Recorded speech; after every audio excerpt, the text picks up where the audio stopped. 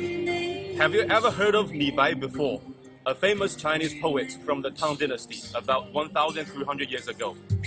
And today, a poetry festival kicked off here in Ma'anshan city of East China's Anhui province to commemorate this great poet. As you can see, people are singing and dancing behind me near the Yangtze River.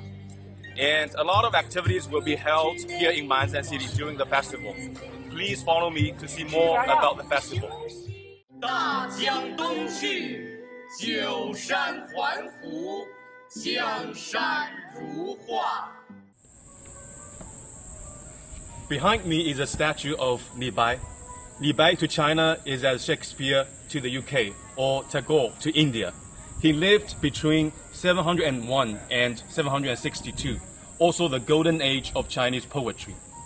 He spent his last few days in Ma'anshan city, and throughout his life he wrote about 50 poems about the city. A total of 871 poems have been submitted to the organizing committee to participate in this year's festival. More than 100 statues of Li Bai and figures that appeared in his poems have been collected from all over China for exhibition at the festival. Participants will also pay a visit to Li Bai's tomb.